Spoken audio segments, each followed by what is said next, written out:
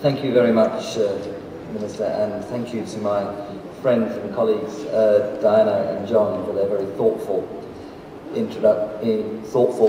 perspectives from their different positions. Now, my position in terms of discipline is from economics, although I share many of the analytical perspectives, of course, that Diana and John have put.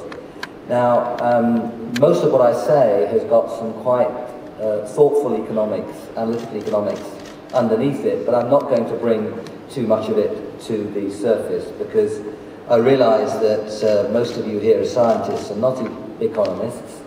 That is your fault. You could have made different choices in the past.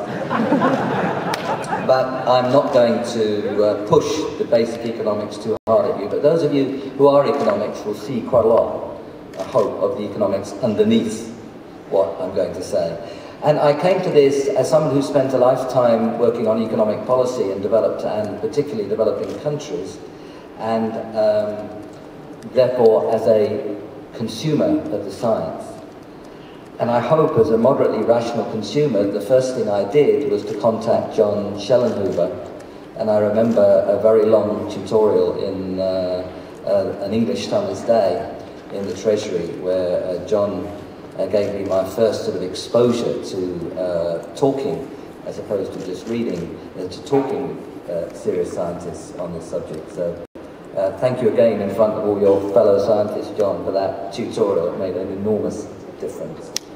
Now, what I want to start with is to say how the economics should be shaped by the science. Then I'll say something about how the economics tells us, I hope, a good deal about what kinds of policies we should adopt.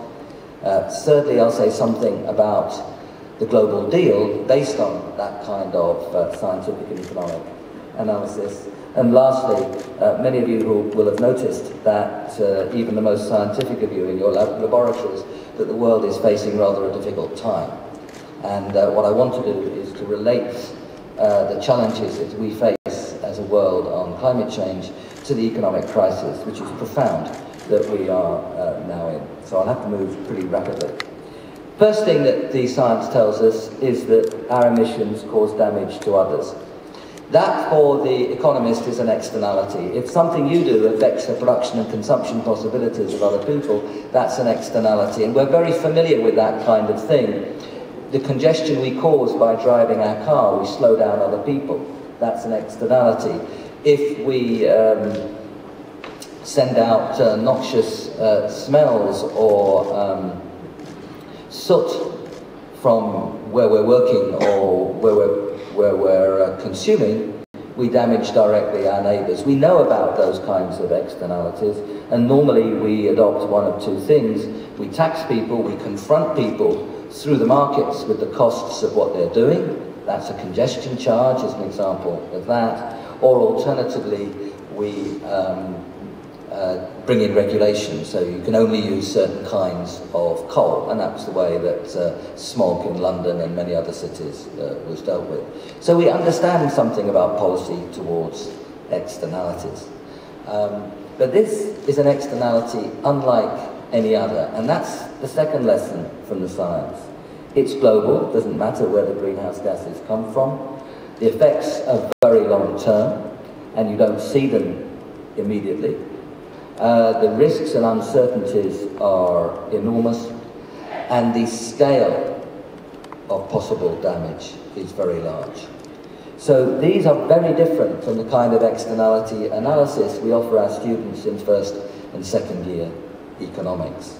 And unfortunately, many of the people who've written on the economics of climate change have refused to go beyond the first or second year story, and they refused to take into account just how big some of these damages are.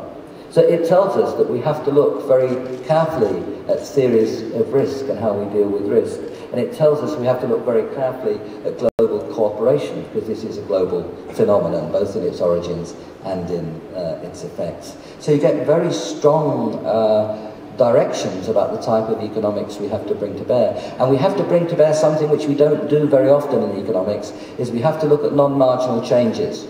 A lot of time in economics you say, what if I had another bit of road here, or another bit of education there, and you look at the costs and you look at the benefits in the context of a picture of the economy as it might develop.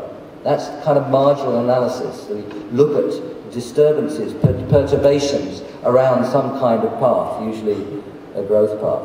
This is about a choice between patterns of development which look extremely different, some of which will involve growth for a while, some of which will involve growth, high carbon growth, which destroys itself fairly rapidly, as John described so clearly just now. So these are about very different kinds of choices, so we have to bring the right kind of economics to bear. And I'm afraid that many of my economics colleagues, because they didn't cope in their analysis with the magnitude of the issues, stuck with their marginal techniques, did not bring the right kind of economics to bear. The third feature of this story is that it's a flow stock problem.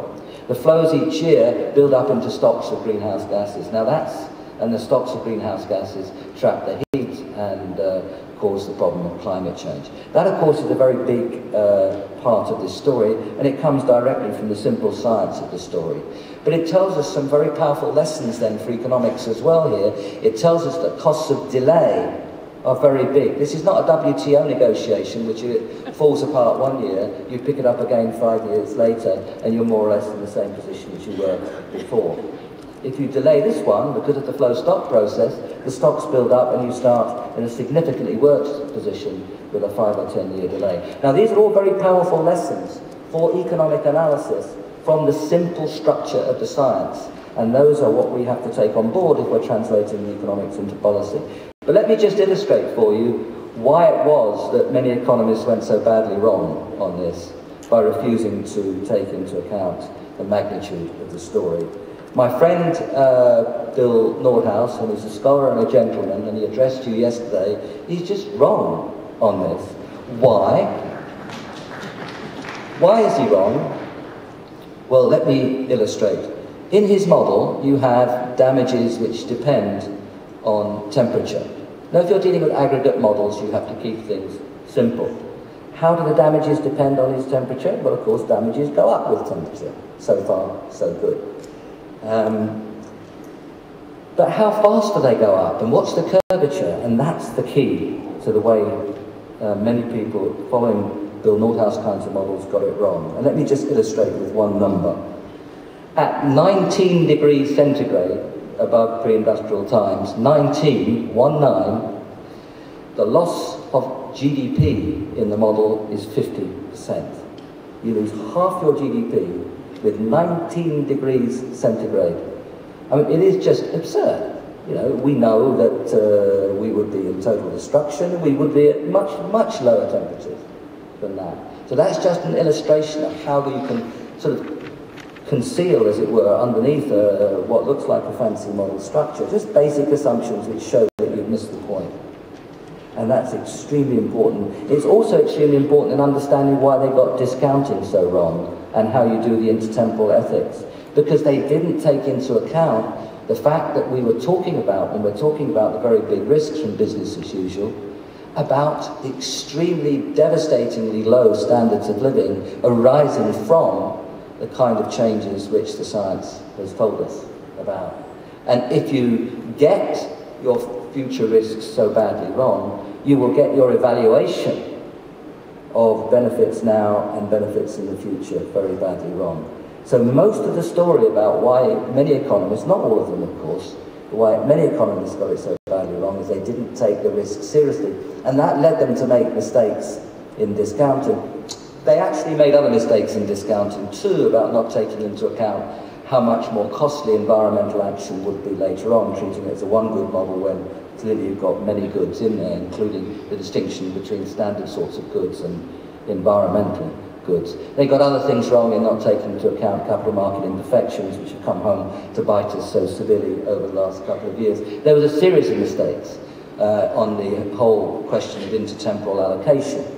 But the most basic mistake in it all was to get the magnitude of the risks wrong.